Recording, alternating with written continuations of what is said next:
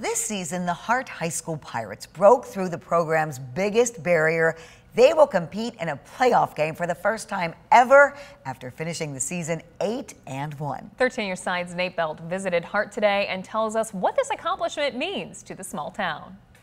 For the first time in the history of Hart High School football, fans will pack these stands ready to watch their Pirates compete in the playoffs.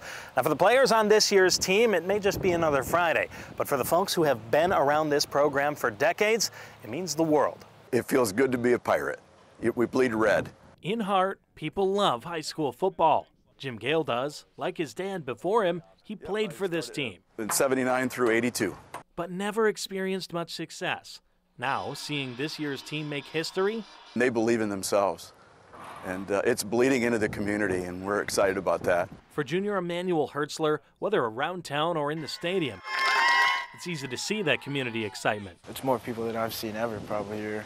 Something head coach Joe Tanis teaches his players to be grateful for. We try to take a moment during the game and tell the kids to look up and see in the stands how many people are here and appreciate that. It's just really special knowing that people are still here and they still care even after all these years.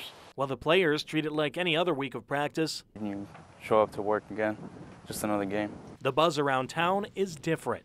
And I'm excited that we're able to bring that to our town and highlight our town because it's a great place. And a lot of people don't know about Hart, Michigan. But now other teams will, because after decades of struggle, finally football fans here proudly declare, now we can say, hey, we live in Hart. Hart Pirates. In Hart, Nate Belt, 13 on your side.